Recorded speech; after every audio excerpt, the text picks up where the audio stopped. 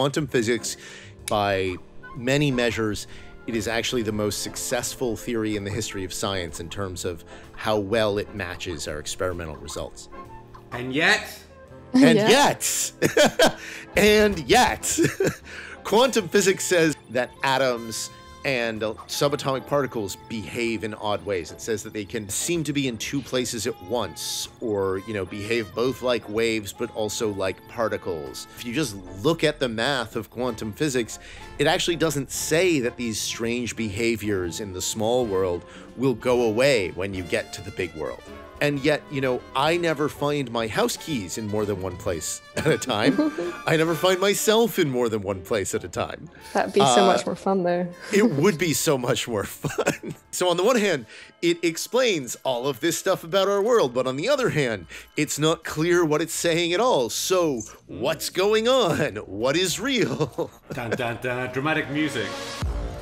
So then the question is, okay, well, if the laws of quantum physics apply at all scales, then what's going on? And that's a question that has been answered in several different ways with several different interpretations of quantum physics. Other universes, right? Yes. So one of them, probably the most famous one, other than this, shut up, go away option, is the many worlds interpretation, which was first developed by Hugh Everett, a physicist in the 1950s. The many world stuff's really hot right now, like with Spider-Man. There's all the Spider-Man stuff with the multiverse. Yes. It was our original documentary. That's it. We sparked it off. Hogenboom. But is there? But it's not testable, right? So it fits really well in the realm of science fiction. But is there any way that you could test the many worlds?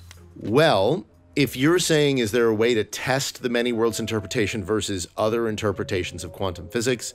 Not really, but that's just for now. Someday we'll have a different theory, and that different theory is going to make different predictions and have different interpretations, and could easily give us a different way of thinking about or even testing the many worlds hypothesis. And it goes in the other direction as well. The new theories that we come up with are dependent on the way we think about the theories that we have right now. Someone who is a many worlds person is going to come up with different new theories about the universe. Like a physicist who subscribes to many worlds is going to think about the universe in a different way than someone who subscribes to, say, a pilot wave theory. Wait, what's that one then? Pilot wave interpretation says, the question of particle or wave is answered with both. You have particles that are guided by waves. In the double slit experiment,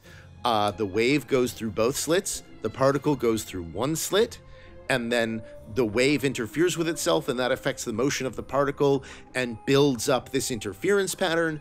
And if you put the detectors on each slit, well, that affects the waves and destroys the interference pattern. And there's nothing super mysterious about it. It's just a mechanical interaction. Yeah, that makes sense. Like, solved. Can we go home? That's it. Go Sure. home, quantum physicists. Yeah, but there's always a price to pay, right? The price that you pay for the many worlds interpretation is, the many worlds. The price that you pay in the pilot wave interpretation is twofold. First of all, there is strange long distance, faster than light connections between things. So So just the faster than light connection is like the spooky action at a distance, right? The Einstein, whatever. But that exists as well. We know that happens. No, we do know. Read it wrong. Yeah, that's right. Yeah, and so this is what's the problem? Like that happens. No, well, so now you sound like a pilot wave person, which again, I think that's a perfectly reasonable. I think that's a perfectly reasonable option. The pilot wave people would say yes, no, the explicit long distance instantaneous connections, that's a strength of the pilot wave interpretation because it makes explicit this, this stuff that we already know happens because we have experiments that show that spooky action at a distance is real. Quantum entanglement is real. Can I do it at home? Can I entangle stuff at home? You can't do a Bell experiment at home. Not easily. But you can entangle things at home. Entanglement is actually something that happens all the time.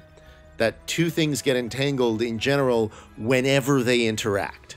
It's what powers some of the ways in which we get like normal everyday behavior out of the strangeness of the quantum world. And also in the many worlds interpretation, this is what powers the splitting of the universes, right? You look in the box to look at the cat, you get entangled with the cat by doing that. And so before you open the box, there are two cats, but only one of you. And then when you open the box, now there are two of you because you got entangled with the cat and then you split. And then your friend comes in the room. Explains that you don't need any of this multiverse stuff. Just go with the pilot wave, it's fine.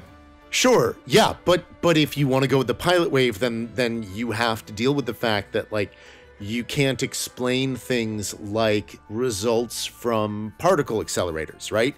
You don't have a good way of understanding things like the Higgs boson. It's beyond, it's gone beyond what I can understand. What does all of this mean? How do we tie these ideas together?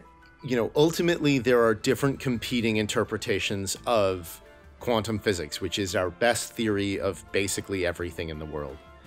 And that means that at a certain level, we don't know what's real. But we do know that quantum physics works extraordinarily well. So that means that there has to be something in the world that is ensuring that the predictions of quantum physics come to pass. We don't know what that is yet. We have ideas about what it could be, but it's the job of physics to find out. You know what, for me, is the really exciting thing about all of this stuff is that it's not all solved. Yeah. Right?